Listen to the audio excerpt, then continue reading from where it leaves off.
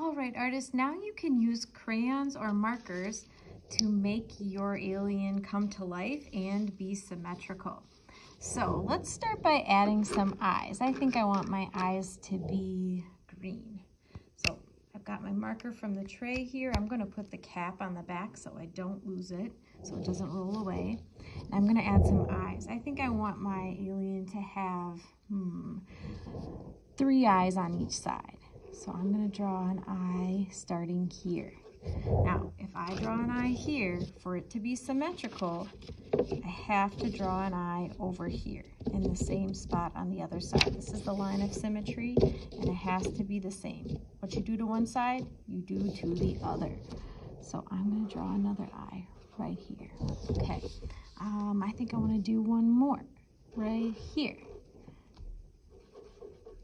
Okay, so for it to be symmetrical, I need to do one here too.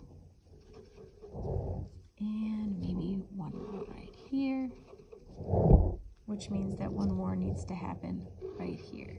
If you're not sure about where one goes, think about if you were to close it, would they be touching? If so, yes, then it is symmetrical. If not, then it's not.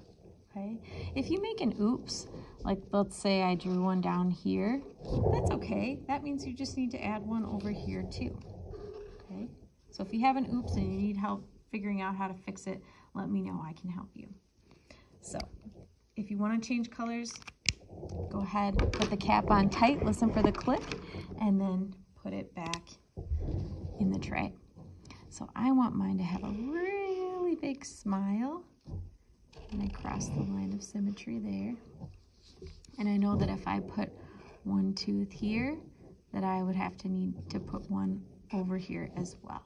If I want to, I can put one right down the middle too. So if you think about that tooth, it could be half a tooth on this side and half a tooth on the other. As long as I'm doing one on one side, one on the other, like evening it out, the line of symmetry. Maybe one like this, one like this. Okay. So what you do to one side, you have to do to the other. So if I just did a red line there, I know I have to do a red line over here. The cap on before you get a new one.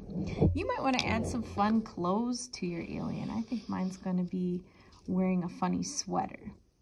So I'm being careful to match up my wavy lines. And if I do some purple triangles as a pattern right here, that means that I need to do 3 triangle patterns over here.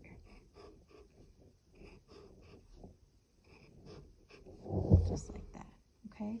And like I said, you can always do one straight down the middle. That's fine. So let's practice our symmetry and make some symmetrical aliens.